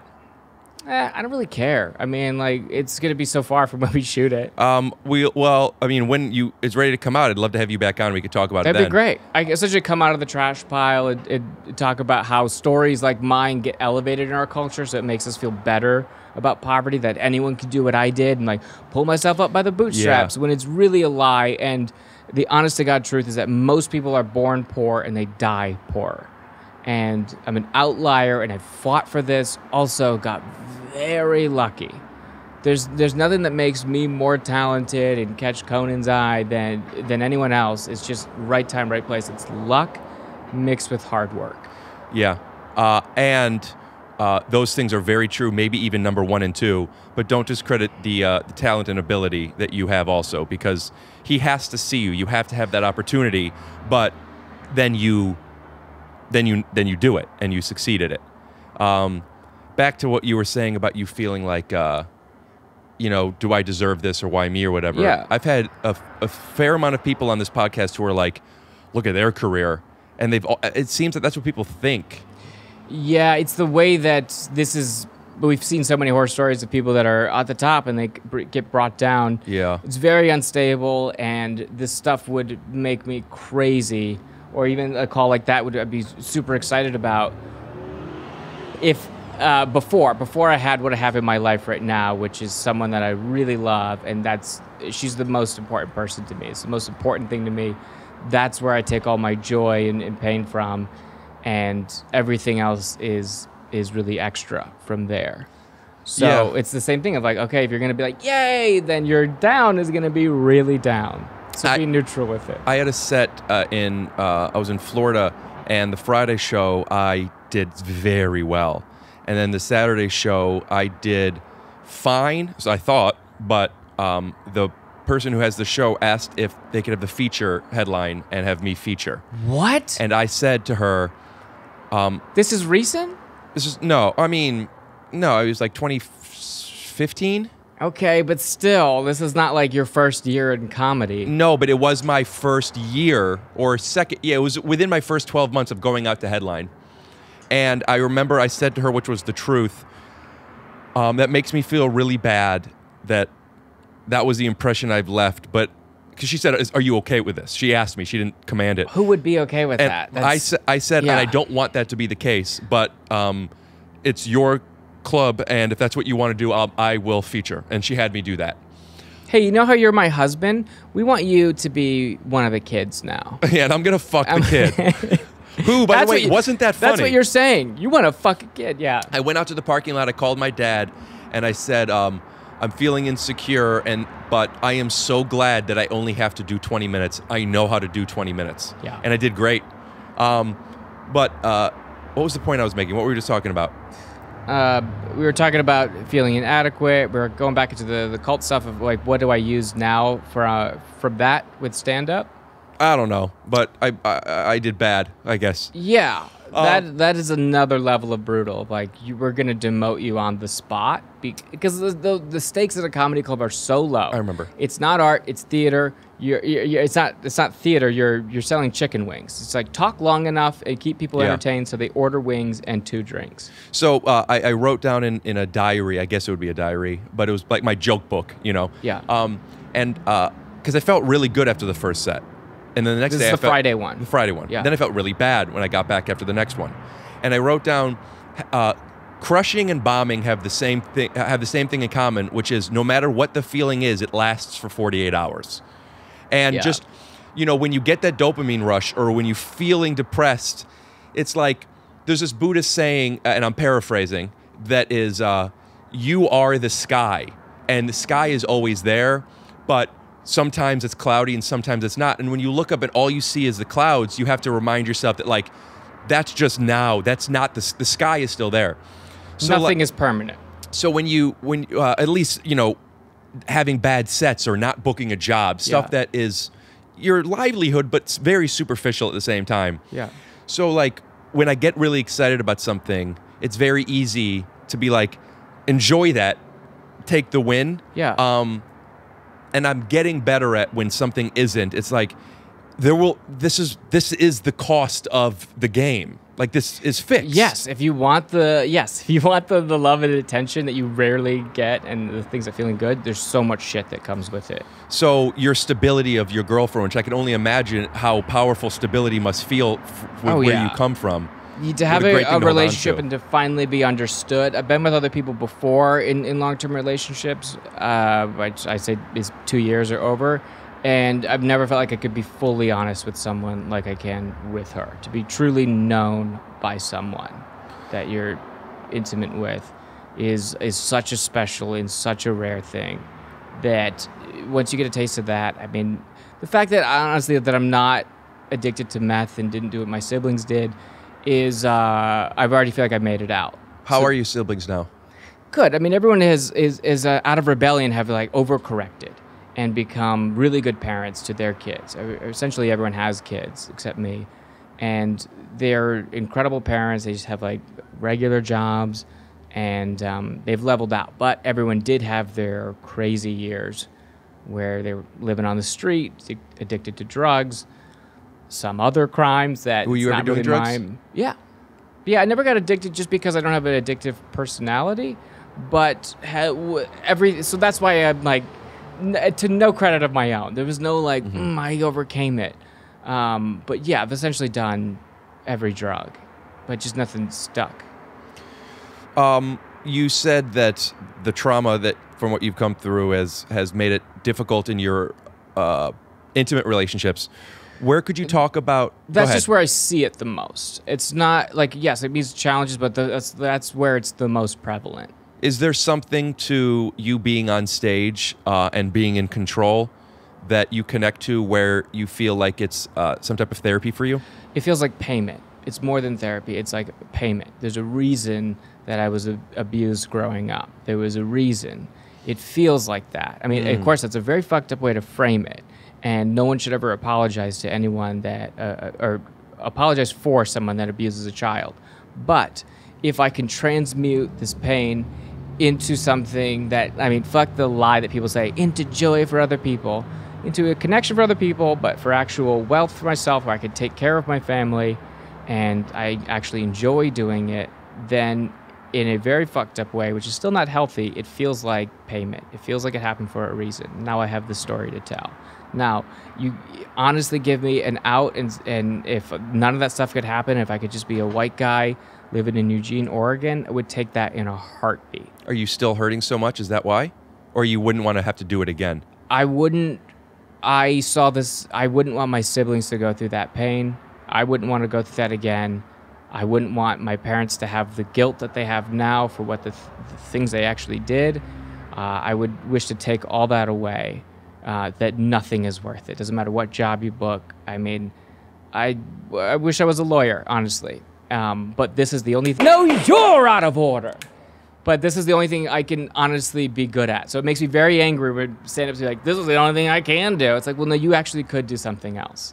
This is one of the few jobs I could actually do and make money with. Of course, I could work at Taco Bell. Well, even that, they want a GED. But I could do that job. But this is probably the only thing that I could make money in and support myself. And I love doing it.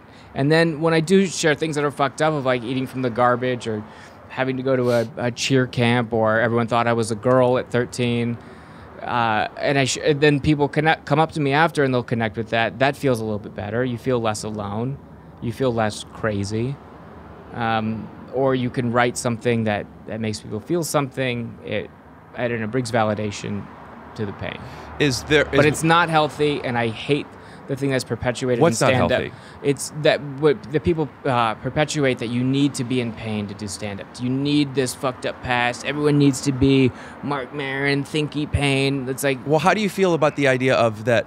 Forget the idea that people are saying that they need this, but the truth, which I want to say I believe, but it's I know, but yeah. I guess at least I believe that those things can still be harnessed and used for.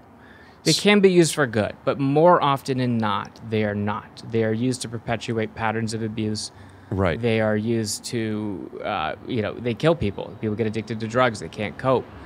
Exacerbate the poverty situation that we have in America. So it's a very small number, and I think by making poverty a psychological issue versus a systemic issue, and perpetuating the lie that every homeless person you step over on Ventura could just pull themselves up by the bootstraps is very harmful, and it's comforting. This is why I have a career, because it's comforting for people to watch a poor person be on Conan, to be like, they did it. Everyone could make it out. Right. I mean, it is a lie. Yeah. Do you have a type of empathy toward homeless people in particular? Yeah. Because of that? Yeah. Do you consider yourself to have been homeless? Because you were living in a bus, right? Yeah, we lived in a bus, and then we lived in a windowless garage with no running water that we were also hiding in because there was other people in the actual house part. And then always getting evicted from places.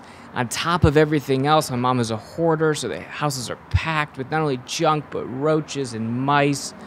And it's just, it's hell. And yeah, I mean, I don't know. I'm aware of how ignorant what I'm saying sounds, and I am both.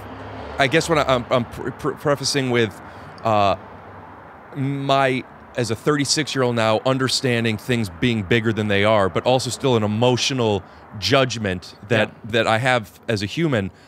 There's this part of me that feels like, wow, I'm so surprised to find out that that's your background, as if I know what that does to somebody. So I don't, and I'm aware of that, but like in a very I do get that ignorant often way. where people are, yes, I do think I could be a little bit more Shia LaBeouf and get away with it. You couldn't be dressed more like a cartoon homeless person. No. There's also this this looks like in Adaptation when they tried to make him a different twin brother, and it was like shitty makeup of Nicolas Cage. I believe you, but I don't know the reference, and I don't want to get caught in something. Yeah, okay, but it just... I look like the guy in Team America World Police when he's not doing well. The main guy when it's all his lost moment and he's throwing up. I believe you. I remember the America, fuck yeah, Come but on. we'll put up pictures. We'll put up pictures. The people at home will get it. Yeah, it is. I to no credit of my own, and that's not this thing of like, look how humble I am. There are clear moments when I could have made a terrible decision, could have addicted to drugs, could have recreated patterns of abuse, and just haven't. That's why I really believe in the chemical makeup of someone's brain. Yeah. I think Andrea Yates gets the same information that my mom got, and hers, because of the chemicals in her brain, caused her to kill her kids. She got the same information from the same cult leader, had the same age kids. Everything chemicals is a huge thing. It's the clouds in the sky. It's the depression. Yeah. It's the compulsion. It's a big makeup. But you are a being of somebody who is making their own choices. Some are more challenging than others. Some are more influenced than others, and some don't have to be in the position to make certain choices. And it's very nice how fair you are to the reality and not just to what you've done, but you've made your decisions.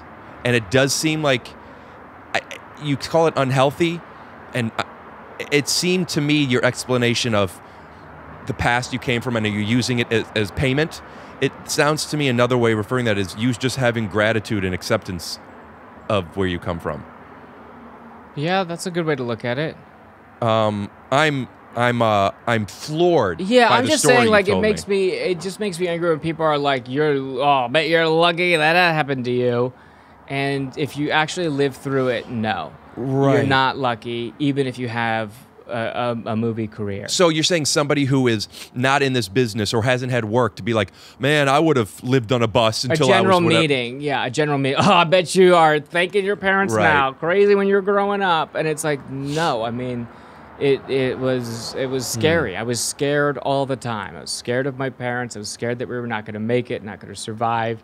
And it's fear that I carry over today. I mean, I haven't spent any of my sitcom money just because I was always planning for a rainy day, which is very weird that 2020 has validated everything, because it's like, oh, fuck. I mean, it just validated that what I thought was at least a rational fear, that this could all go away at any moment. Yeah. You know? Moses, what a fun opportunity that I had to do some bits with you, but have this conversation. Yeah. I feel quite emotional at the moment. It's what goofy bitches do, right? You get that moment. Yeah. I do have a question for you, is how are you feeling not being on stage? I notice there's a real change in my body and the way I sleep and the way I interact with people when you're not getting that attention, or just that very weird thing to go up in front of a group of strangers and try to make them laugh, if you get accepted or even not, even just those nerves before. There was I started this podcast before all this happened, and I'm still figuring out and growing and learning this medium.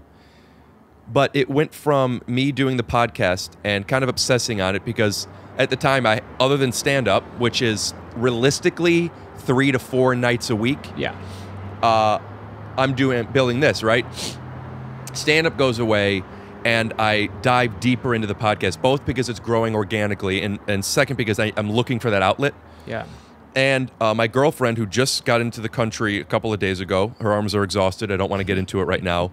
But she is producing this podcast with me and helping. So I started this long-distance relationship. I'm now 6 months away from my girl, where we aren't just catching up. We actually are working on something together. So not only is it bonding, it feels like we're growing something. And it is not the same art form by any means, podcasting from stand-up. It does have a very, very, very small thing in common, which is comedy, for whatever that means. Comedy, talking, I get a little bit with our digital show, but yeah. But it has given me, and I'm very grateful for it, and I complain about it all the time on this podcast of how much work it is, but I'm very grateful for not only the distraction, the outlet, and it doesn't have that same thing where I could, I don't want to say trick the audience, but manipulate an energy and play in that, which I miss so much. But there are ways of doing it on here, whether it's telling my guests, hey, this is the Halloween episode, and then just having something to play with, and then they get here and they one-up it against me, and it's now we're doing it together, or we could be doing it against them, or I could be doing it with them against you, or you know, there's it is the sense of community that you get because you're talking to comedians, and that's a big part of what we miss too, is you're seeing all your friends that you don't make plans with. You just see them backstage, and you have these random nights because you're running around to different clubs, different spots. When I'm at a club, and again, I want to speak for us, I'll speak for me, tell me where you connect. Even backstage, I'm still at the club. I'm out, I'm on. Yeah. I know I have, I would say a perception, but a more negative, realistic term is a reputation of just being annoying, an intellectual bitch, or just a bitch, a bit bitch. But I've had this opportunity to have people on this podcast for 1 to 2 hours, some of which I've never had this dynamic with, some of which we've never even met. We just know of each other a little. It's nice to feel a validation that, oh, I'm allowed to not be special. You know, I'm allowed to I'm supposed to do this. So because of the podcast, I don't leave the house much. I've been able to talk to people. This one in particular, there have been some where you and I have so much in common as needs of a performer, but don't know each other that well. And to be able to have this, it's a corny term that I used before, but I feel it's corny on me. I feel grateful. And like, I mean, this has been so nice. And so, I mean, your story's incredible. No, I could definitely reciprocate that and tell you I feel the exact same way. A lot of what I miss about performing is exactly what you've provided me today. And I hated you when I met you in Arizona. I know, you really went after me. I need to make sure this is clear that I'm 100% joking. And I never had a negative thought. Just because I was spiraling because of my own insecurities at that show.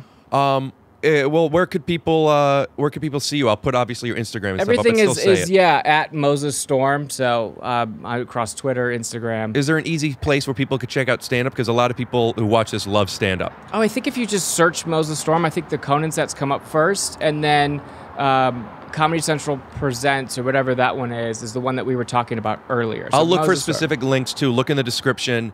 I'll put your Instagram and Twitter and links to it. And then there's a new show I'm on Freeform called Cal Penn Approves This Message. It's sort of a positive daily show is their pitch. Is it out? And it just premiered this week. I think it's Wednesdays at 10:30. I'm just a correspondent, but it's Cal's show.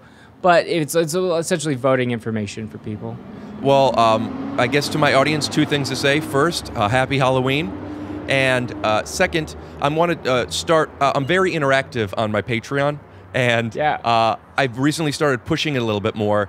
And I want to do a Patreon exclusive thing with you where, because stand-up hasn't been happening for us, I would love for you to do, 10 minutes of stand-up for me. Wow. It could be 5. It could be 5. It could be none. Well, we'll see. We'll have to figure it out. But if you want to see the continuation, head on over to patreon.com/takeyourshoesoff.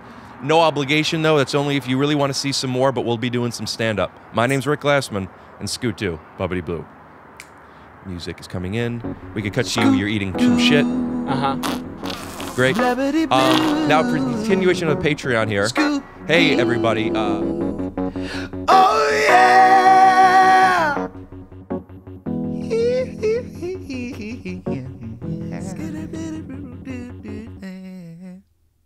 Skittle